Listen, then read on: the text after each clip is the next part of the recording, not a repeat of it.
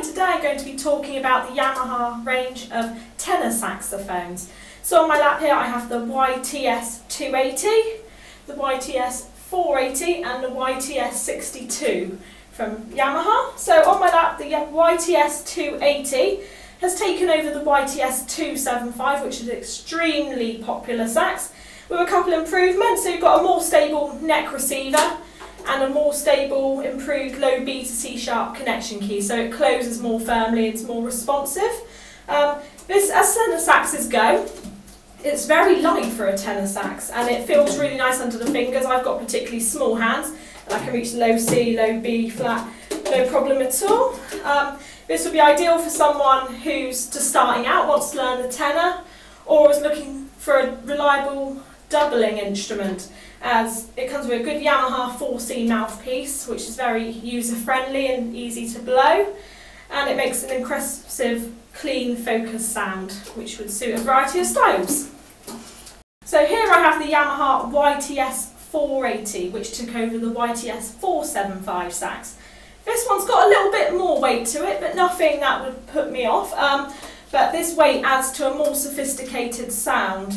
There's also a slightly wider bore in the neck, which gives it, again, more sophistication, warmth, roundness. So if you're looking to take your playing to the next level, it'll be worth having a look at this one. It can go grade 8 beyond quite happily.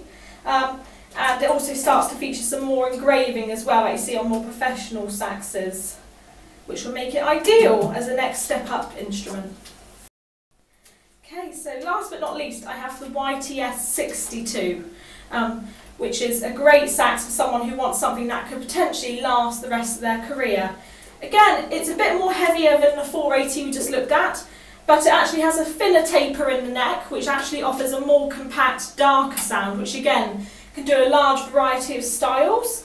The weight on this sax is actually made partly from the construction it goes through. So it has integrated key posts, so each post is put on a brass plate going round, which adds extra weight and stability. So if it does take a knock, it's more likely to stay in one place.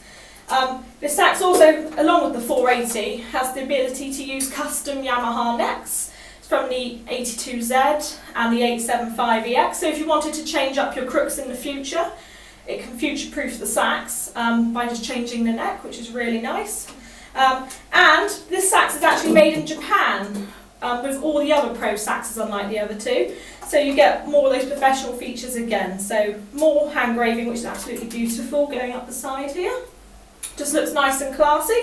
And better quality materials such as the hard steel springs, which just give a really firm response and makes it very free blowing but with a very rich sound. I definitely recommend having a go on all these saxes, whatever level you are in your playing, and if you wanted to, even consider the 82Z and the 875 custom ranges as well. Thank you.